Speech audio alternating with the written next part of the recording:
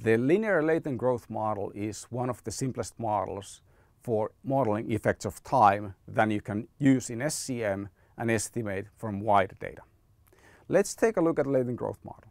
Our example comes from Stata's user manual, the SCM manual example 18 in Stata 15, and the model contains data, or it's estimated from data from different cities, and we have crime rates over time.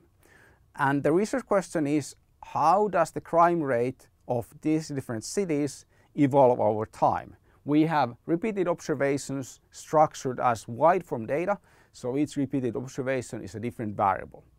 What we are modeling here is the effect of intercept, which is constant. So the idea of here is that intercept is always added. So intercept always has a coefficient of 1. And then we have a slope random variable which has effect 0, 1, 2, and 3. So we add intercept once to every observation. Slope to the initial observation is added 0 times. To the first observation, which is 1 year from the initial observation, we add slope once. The third observation gets the slope 2 times because it's 2 years from the initial observation, and the third observation gets the slope 3 times, so a fourth observation at time 3, because it's 3 years from the initial observation. This same model can be, so how do we interpret this model? It's the effect of change here, the slope latent variable, and this intercept latent variable is the initial difference. We can estimate the exact same model using long form data. So we can estimate the same model using mixed modeling. The idea of mixed modeling would be that instead of having each observation as a separate variable, we have the observations as different entries in the data set, and we have a time index variable. So we would model year observations as function of initial difference and change over time. We can of course add predictors. So we can add predictors x variable that explain the initial differences, explain the different directions of change over time.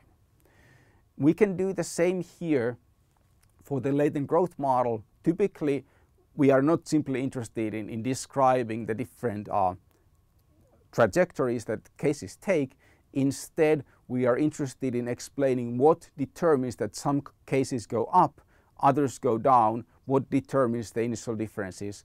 To do that, we add predictors here that are observed and that explain the latent variables.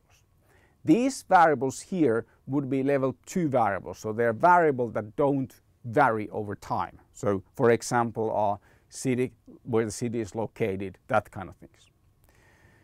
To understand why these latent growth model and mixed effect model of time are the same and how they are related to other models, let's take a look at the equations. So we have multivariate perspective latent growth, or SCM approach.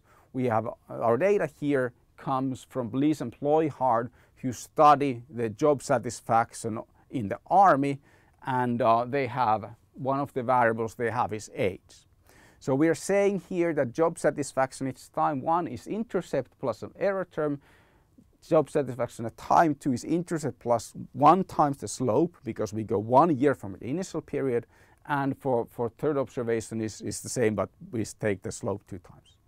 We explain intercept and slope with age. So this is a latent variable model where the intercept and slope are latent variables, age is observed variable, job satisfaction 1, 2, and 3 are observed variables.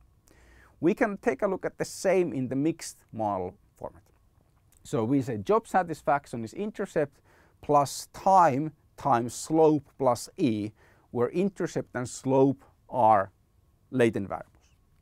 Intercept here is determined by age, and this slope here is determined by age, and they both have random effects. So if we write this out, we can see that it's an interaction model. So what does this math tell us? It tells us that adding a predictor of the intercept is simply the same as adding the level 2 predictor directly as a predictor of all the observed variables. Adding a predictor of slope is basically the same thing as doing a cross-level interaction model. So if we have a mixed model of time as the main independent variable and we have a cross-level interaction that is equivalent, we get the exact same likelihoods if we have balanced data that we would get from the cross-luck model. So these models are basically the same.